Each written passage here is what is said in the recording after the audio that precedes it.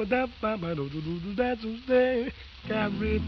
back to old Virginia. Hi, and welcome back to the Virginia History Podcast.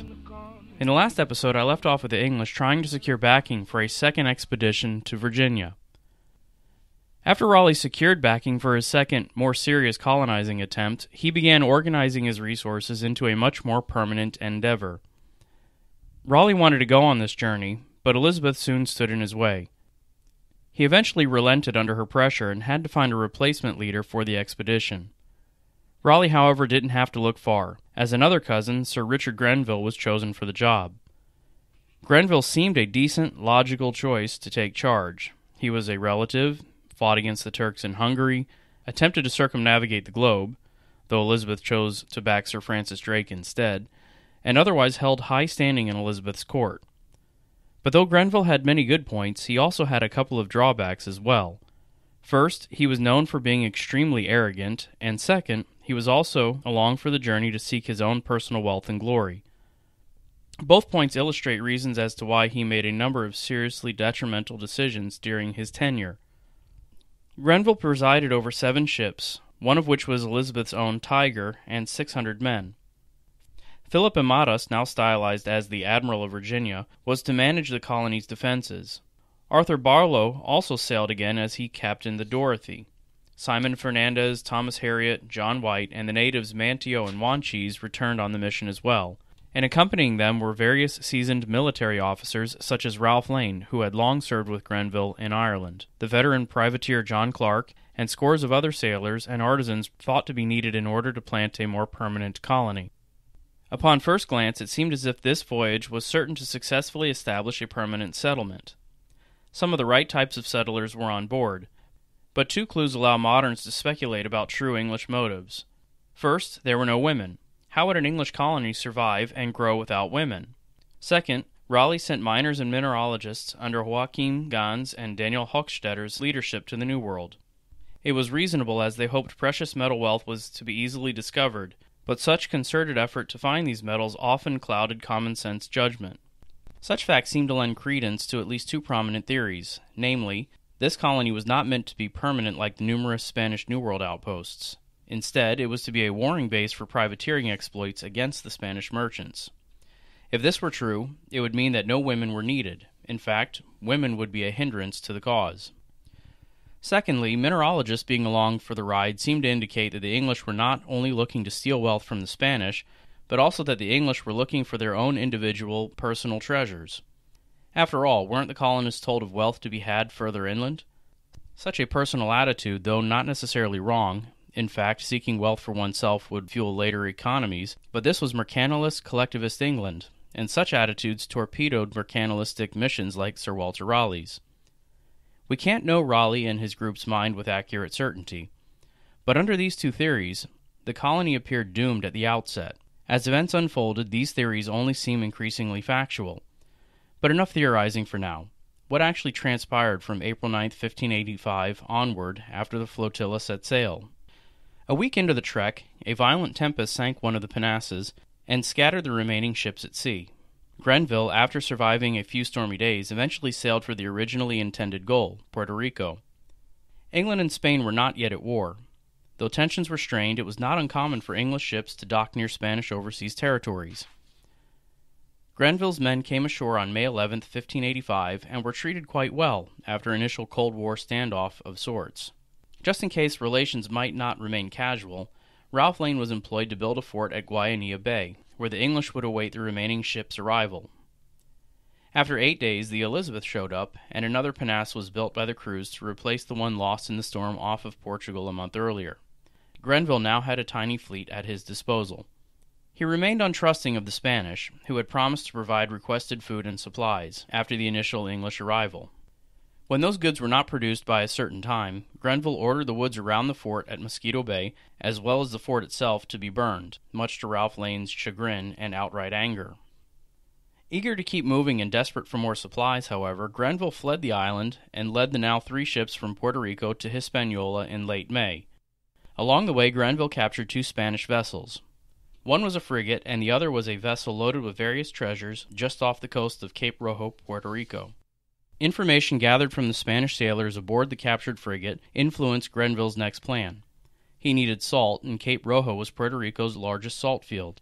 Grenville, further driving a wedge between himself and Ralph Lane, promised the fort builder that no Spanish would harass his mission to obtain salt.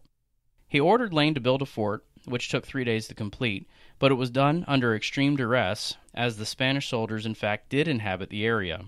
Lane, frightened, soldiered on with his 30 men, 6 of whom were from the captured Spanish ships, and collected the necessary salt before returning back to his ship, where he remonstrated with Grenville for his dangerous prevarication.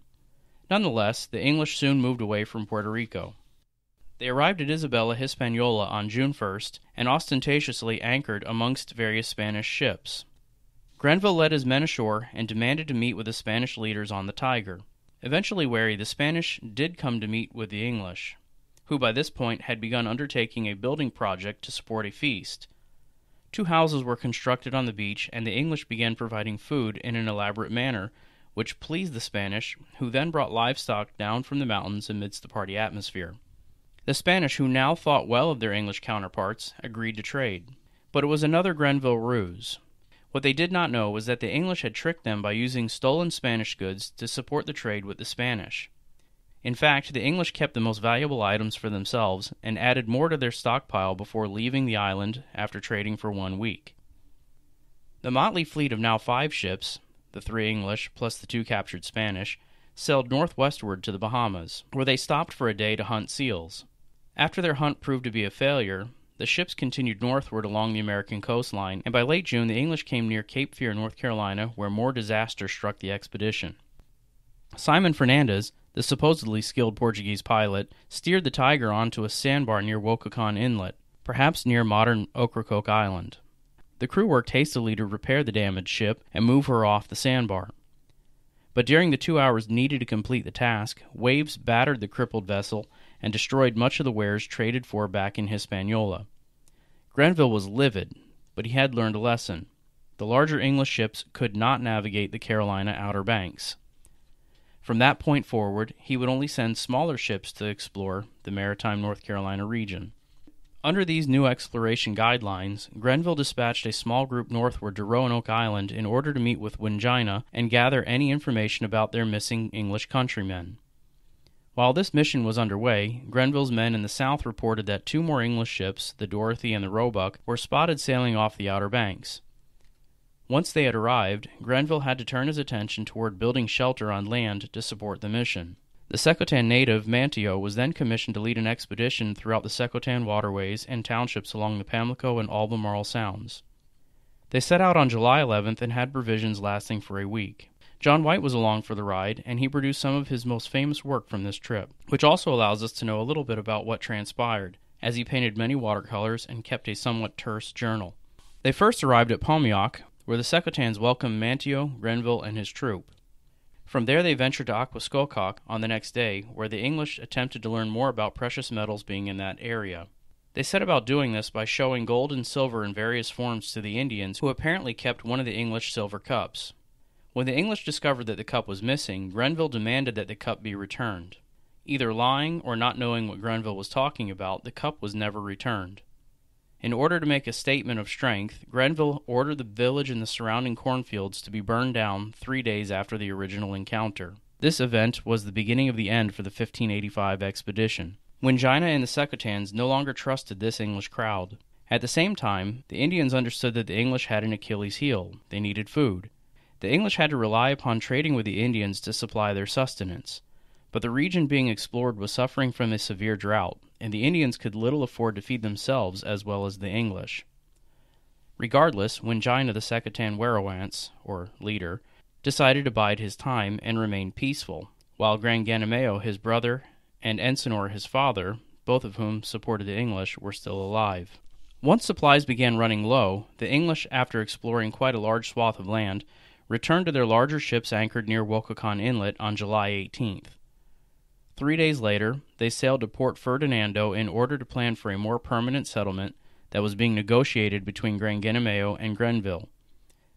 Once the accord was signed, 107 men under Ralph Lane's management were transported to Roanoke Island, where Lane began constructing houses and a fort, as well as enclosures for livestock and a smithy house for the mineralogists to test local metals.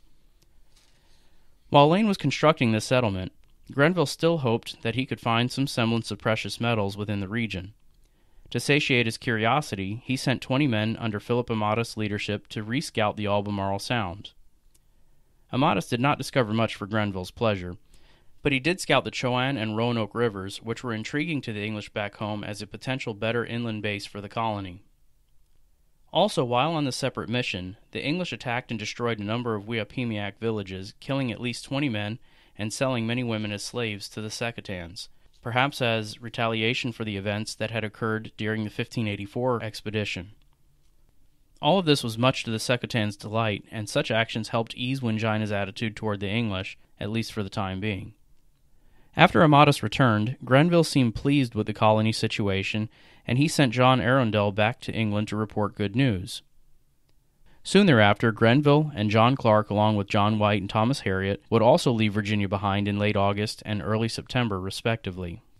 6 days into his voyage back to England, he came across a Spanish merchantman near the Bahamas, the Santa Maria del Vicente, and engaged her in an encounter. The Spanish captain quickly surrendered after suffering several casualties and one fatality.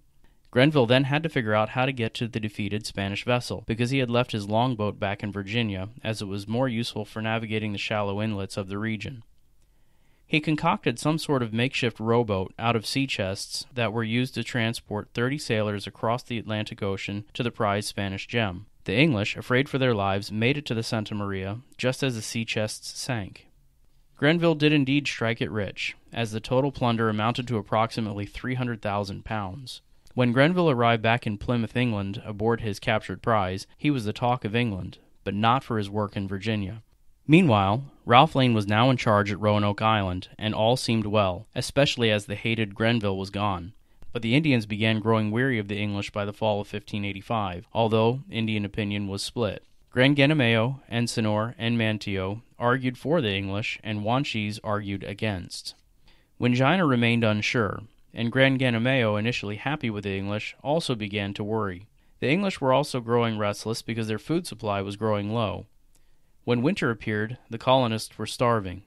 They had hoped to be resupplied by the remaining ships that sailed with them in April, as Grenville promised, but none arrived. Under pressure, Ralph Lane during this time acted swiftly, and organized an expedition northward into the Chesapeake Bay region beginning in November. Philip Amatus, now apparently Ralph Lane's second-in-command, led the jaunt northward toward the Lynnhaven Bay in present-day Virginia Beach, and from there ventured around toward the Elizabeth River, where he encountered the native Chesapeake town of Skikoac, apparently the greatest town of the region. It was a disappointment. Yet the English set up camp outside of the village for a few months and used it as a home base from which they continued exploring land along the James and York rivers. Eventually, Amatus and his crew returned to Roanoke Island in February 1586. When they did, the situation between the English and the Secotans had changed drastically. After a comet passed through the night sky and an eclipse was seen in early fall 1585, it became apparent that something disastrous was taking place across the native civilizations. Many Indians were dying of mysterious diseases that seemed not to affect the English at all. Wingina and his closest advisors took notice. They began talking about destroying their English visitors.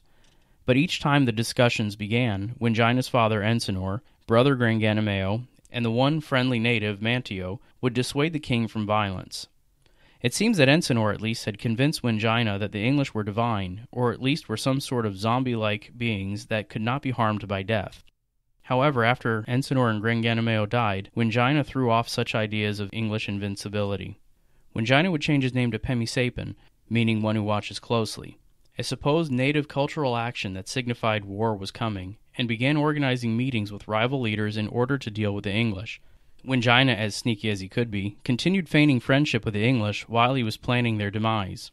He warned his visitors that they were about to be attacked by Menetonen, the crippled leader of the Choanock tribe, who was also leading with local tribe leaders at his capital. Lane took the bait and headed an army up the Chowan River after Amatus had returned in March 1586 to head off the attack.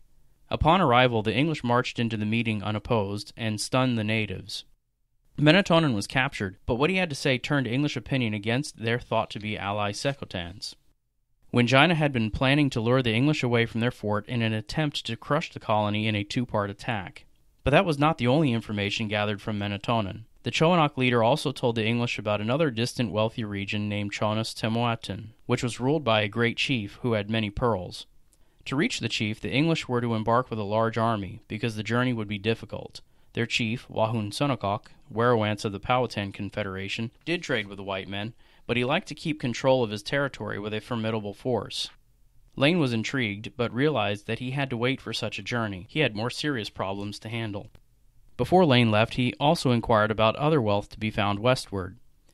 Menetonen and his son Skiko confirmed what Lane was asking for, which upon reading their account seems somewhat nebulous at best, and outright lying at least. It seems that the surprised natives were just ready to get rid of Lane's army, which they did by talking about Wasador, maybe gold in Lane's mind, but more likely referring to copper in actuality. The Chowanoks eventually ransomed their leader, who promised to submit under Elizabeth's rule, and Lane left with Skiko in tow as a safety measure against a supposed Chowanok attack. Lane then sent Skiko to his fort, while he, along with 40 soldiers, embarked up the Roanoke River in search of Chonos-Temoatin. He, however, did not take enough provisions for the journey, because he was hoping to trade for food along the way. What he did not realize until a few days into the trip was that Wingina had told the Indians to withhold food from the English. Wingina was hoping to starve them to death, and his plan was working. 100 miles upriver, the Mangokes attacked. Lane realized at that moment that he had to return to base camp. The return journey was very difficult, because no provisions were had, thus forcing the men to kill and eat their 2 mastiffs. But they persevered, barely, and returned to their island on Easter Sunday, April 1586. With no other food prospects, Lane made the difficult decision to split his colony into 3 groups. One was sent to Croatoan, another to Hatteras, and the final to the North Carolina mainland across from Roanoke Island. Wingina, though unsuccessful at first, felt that he had now had his chance that the English were separated. He called for another council to meet on June 10, 1586. But that meeting never took place. Skiko, the unlikely new English ally, warned Lane of Wingina's intentions, and in late May the English devised their own lie to surprise the Secotans. Lane told Wingina that English ships were spotted, and Lane was going to take men with him to meet the incoming fleet. The fort, so Wingina thought, would essentially be unguarded. Instead, Lane gathered Manio and 26 other men to march on Wingina's capital on June 1st. After disembarking and marching toward the Secotan capital, Lane cried out, "Christ our victory," the appointed signal for attack, and began destroying the Secotan power center. Philip Amata spotted Wingina and shot him, causing the Secotan chief to fall down as dead. But during the course of battle, the wounded chief got up to run away. He was chased by Edward Nugent, who returned with the now surely dead chief's head. Upon this act, the fighting ended. The Secotans, both through disease and warfare, were almost completely wiped out as a result. Lane, however, was still uneasy concerning his position in a potentially hostile land. He didn't have much time to think about native problems, however, as news was reported that a fleet was spotted to the south just 1 week after the Secotan battle. Was it Spanish? Was it the long-hoped-for supply fleet? It was neither. It was Sir Francis Drake's fleet sailing northward after spending many months plundering Spanish holdings in the West Indies. Drake was coming off of a mixed voyage. He had destroyed many Spanish holdings, but disease began affecting his fleet. Further, Drake could not establish a forward base from which to further plunder the Spanish holdings in Latin America. He had to move northward by April 1586. Lane met Drake on June 8th and began detailing his situation. He needed food and supplies desperately in order to maintain and continue exploring. Drake, who had more than 20 ships at his command, said that he could help out, and was preparing to do so when disaster struck once again. Storm clouds began gathering on the horizon, and winds began to increase. The next 3 days a hurricane struck which destroyed much of Drake's fleet, as well as provisions promised to Lane. This most recent setback was the last one needed to break Lane and his men's will. With the Indian situation tenuous, no provisions coming perhaps for another year, if ever, and no other options for finding wealth, Lane decided to leave with Drake's fleet. But he had to hurry as Drake was unnerved by the torrent and wanted to flee quickly. They packed up what little was left, and all the remaining colonists, as well as Manteo and another native, Towaye, left Virginia behind on June 18th, less than 1 year after they had arrived. Thus another English colonial attempt was a failure, but like gluttons for punishment, the English famously would return. Thanks again for listening to this podcast. Please subscribe on iTunes or Stitcher so you don't miss any new episodes. Also, check out the podcast's blog at vahistorypodcast.com, as well as the podcast's Facebook page. Enjoy, and tune in next time when the famous lost colony of Roanoke will be outlined.